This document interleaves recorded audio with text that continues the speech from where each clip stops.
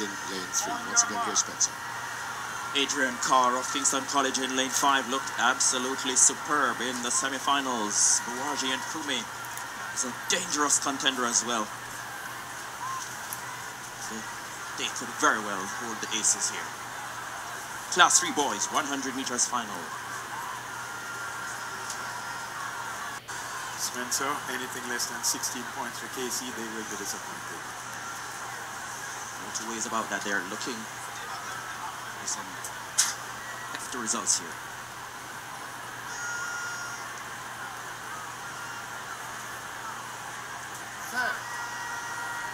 Set.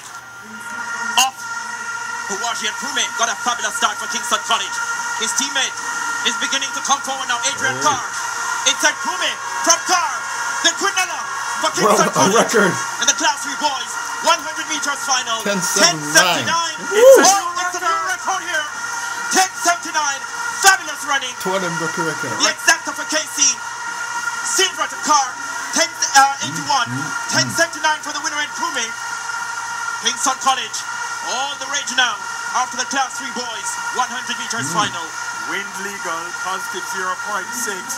Their old record held by Javon Matheson of Kingston College, 10:85. Both athletes from KC break the old record, 10:79 for gold, 10:81 for silver. KC promised, KC delivered. Here we go. Then Cormac, he got the best start. Kerr notorious for slow starting, but he said, I have the best finish, and he's driving, going for that goal and on the line, as close as it can get. Amazing running.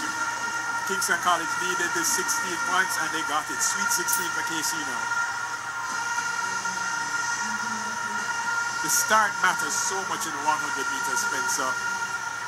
Kerr finished faster than everybody else in the race, but he just could not catch his teammate. Amazing to get a double break of a record in one race. The wind not very strong, but amazing. 10:79, 10:81, two people going on to the record. And third, 11:08 for David Lynch from Calabar. And again,